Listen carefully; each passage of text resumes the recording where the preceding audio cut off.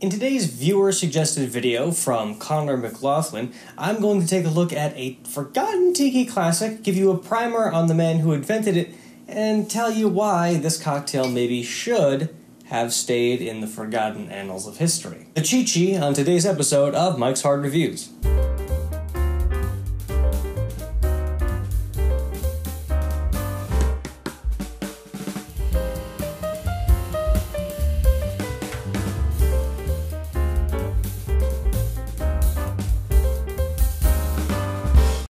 Hey there, hi there, ho there, my name is Michael, welcome back to Mike's Hard Reviews. I forgot to put these chairs out of the set, so I'm gonna move these real quick. I'm so good at my job. Welcome back to Mike's Hard Reviews, my name is Michael, I am a bartender and mixologist from Kalamazoo, Michigan, and today we're gonna take a look at a tiki cocktail, the first, I think, of the show's history, invented by none other than the forefather of tiki culture. And before we talk about the cocktail, I want to give you a primer on the man who invented it, Donn Beach, who was born Ernest Gantz in 1907. In his adult life, Ernest would go on to rename himself to Donn Beach after his own bar's namesake, actually, and sort of completely and totally in competition with other members of the mixological world, invent this popular drink culture, subculture rather, that is called Tiki. It's sort of an ersatz, kitschy appropriation of Polynesian culture, and it's not a particularly progressive thing, but it was very, very popular and did allow Donn to make some of the best cocktails that have ever been invented ever. You know, the QB Cooler, the Mai Tai,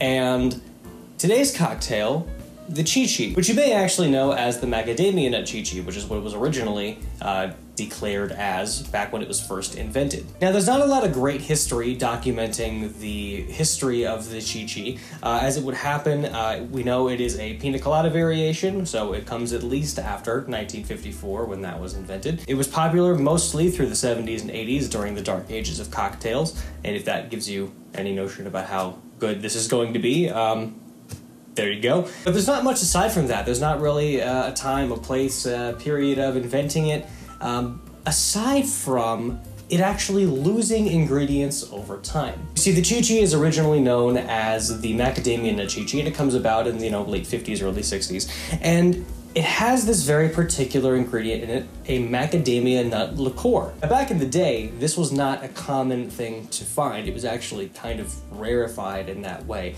And that's what made the Tiki stand out from other cocktails in the Tiki pantheon. It had this very unique flavor and unique ingredient that made it different from, like, say, a traditional pina colada. Well, the problem is that, unfortunately, it was really hard to find. So eventually, it gets taken out of the recipe in its entirety and is instead just reworked. The cocktail is just reworked without it, meaning that a Tiki becomes then a combination of pineapple juice, cream of coconut, and of all things vodka, which is very, very uncommon for tiki drinks. If that sounds like a pina colada to you, but worse because there's no rum in it, yeah, it's a pina colada, but worse because there's no rum in it. And it's a really fascinating kind of like dropped ball by Donn Beach, which is a really rare thing because most of his cocktails are really well known and really popular and really good even by today's mixological standards. Like cocktails like the Zombie, for example, are like really, really well known and really, really loved. Without much more to discuss, honestly, I guess I should just say that Donn Beach will eventually get his own episode because this isn't really the best place to talk about his art and legacy in doing what he did. So let's talk about making the cocktail. Not going to need very many specialty ingredients, but there are some that you will probably have to procure one way or another. The two things you really have to consider here are your pineapple juice and your cream of coconut. Now, this pineapple juice I actually made myself. I took some, pineapple spears from the store and made them into juice by blending them and straining out all the pulp. That's going to be your best option. If you can do that, do that. If you can't, you can't. That's fine. I had the time for it and actually forgot to buy bottled pineapple juice at the store, so that's why I did that. That's gonna be, your best way to get a nice high-quality pineapple flavor, so go with that if you can. As far as your cream of coconut goes, this is actually a homemade one that I made with 2 parts sugar to 1 part coconut milk. I'll put that in the recipe the recipe in the description down below. This is going to be less sweet than a store-bought one like Coca Lopez, which, if you look at how the Brix rating comes out, which is how you measure sugar, this is a lot less. Cream of coconut is really, really sweet, and you're doing yourself some favors here by not introducing too much sweetness, which we'll talk about once I have one of these cocktails to sip for myself. That said, let's go ahead and make ourselves a Tiki. We're gonna start with our cream of coconut. We're gonna add 1 ounce of that to our shaker. We're gonna come behind that with 3 ounces of the freshest, highest quality pineapple juice you can procure. And finally, 1.5 ounces of the nicest quality vodka you could possibly find. I am using Stoli 100 proof today. I don't normally use Stoli. I don't like Russia, by the way. I want to make that known. Fuck Russia, especially right now. But honestly, you want to go for something that is, generally speaking, higher proof and high quality. If you can find it, I would actually recommend Smirnoff's 100 proof varietal. But if you can find like a really nice, like high top shelf, like elite class vodka that is just really smooth and very, very neutral, that's your best bet here, because you really don't want to add any cheap vodka character to this cocktail, because it will shine through considering there's so little going on in here. Get like Crystal Skull vodka or something, and then make that part of the showmanship of making the cocktail. You pull out the Crystal Skull and, whatever. That is all our ingredients. Let's go ahead and add some ice. As is the case with any shaken cocktail, I'm going to do 1 whole cube and 1 cube cracked. We will cap that up, tap that down, and give that a shake to chill and combine for about 10 seconds. Oh, almost lost that one. One more time. There we go. Now, you could serve this in a highball glass or a large lowball that has like Tiki design on it. I actually prefer a hurricane glass, which I think this one's better if you're better suited to making this as a blended drink because it's so thick, but it will work just fine. Fill this up with plenty of smaller ice. And then before we actually add our cocktail, I'm going to start by getting our garnish down in there. I've got a pineapple spear here, which is more or less the kind of garnish you want to go for with this drink. A spear of pineapple as a treat after you finish the cocktail, I think, is going to be just fine. Assuming you can get it in there, just dandy.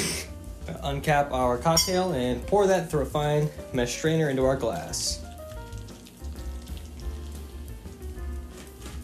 Now that's actually where the sort of construction of this cocktail ends in a written sense, but I like to take it one step further to make it a little bit more, tiki, so to speak. The pineapple being shaken has put a nice little ring of foam on here, so what I'm going to do is take some peychaud's bitters and just do a couple of drops on top here for some fragrance. And then because it complements the sort of color of the peychaud's and then kind of helps bolster out and kind of fill the whole fruitiness of the cocktail, I'm going to add a couple maraschino cherries. Just get a couple of those onto a cocktail pick, rest those next to our pineapple, and that, ladies and gentlemen, is a chichi. I won't lie, it's kind of a sexy looking drink. I'm not gonna lie, it's kind of sexy.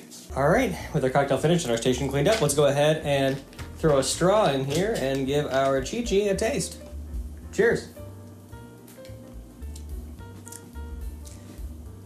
Oh. Shit, okay. I might stand a little corrected. I've actually already shot this video.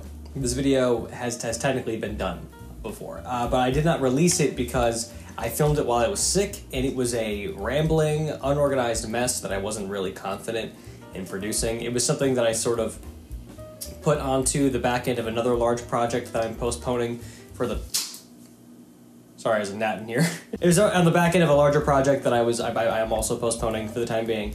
And when I made it, I used canned Dole pineapple juice, which is definitely the problem with this cocktail, now that I think about it. Using fresh pineapple juice gives this still not enough acidity, I think, to really be perfectly balanced, but it does give it enough of a raw, natural, and fresh flavor that I don't feel like it needs any additional sort of acidity to bring it together. Because that's usually what people consider to be the problem with pina coladas and pina colada variations. It's that pineapple juice making up so much of the body of the cocktail doesn't really have enough acidity to balance the cocktail correctly, especially when you use something like Coco Lopez, which is, again, sweeter than the cream of coconut I'm using in here. The homemade cream of coconut and the fresh pineapple juice really are making a huge difference here. And they really do, actually, in this case, cover up some of that kind of cheaper vodka flavor you get just out of really poor quality vodkas.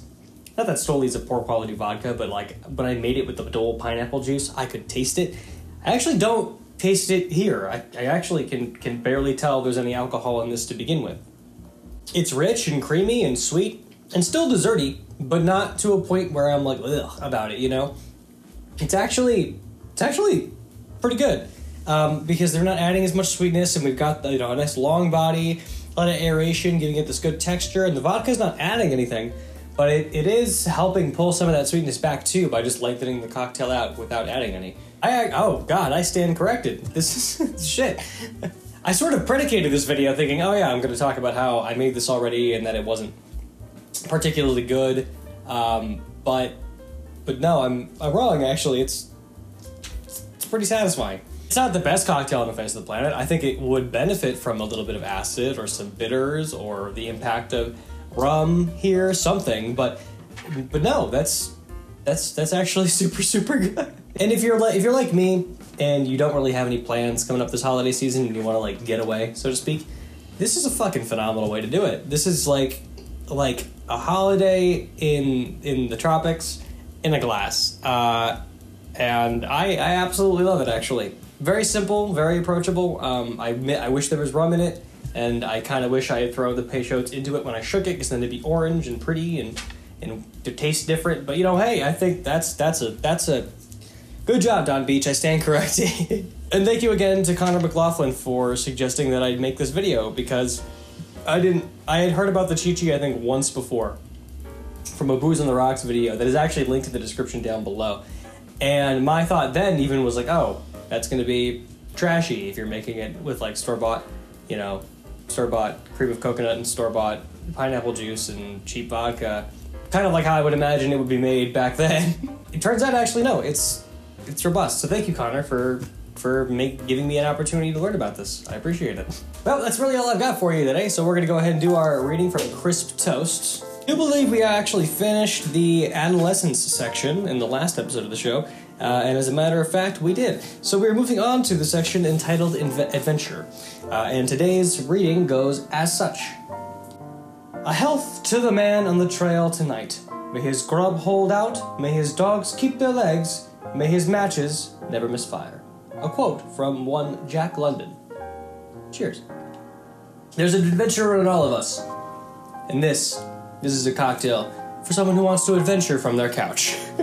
Thank you all so much for watching this episode of Mike's Hard Reviews. Hopefully you guys enjoyed it. If you did, click the like button down below and subscribe to catch the next episode. I make one of these episodes every single Friday, except when I've been sick lately, because cold and flu season kicks my ass every year. But I also sometimes do them on Tuesdays as well. So if you want to know whenever I'm making content, go ahead and click that bell icon down below, and you'll be told directly when I do that. You can also follow me on my socials that are either appearing on the screen now or have been on the screen for a second. I don't really use any of them. I'm getting back into doing TikTok. I'm trying to do TikTok 3 times a week. I'm trying to do YouTube Shorts 3 times a week. It's killing me a little bit, but hey, you know, them's the breaks. Thank you guys so much for watching. I'll see you guys around. Please remember to drink responsibly, and have a good rest of your day. Cheers. Bye-bye.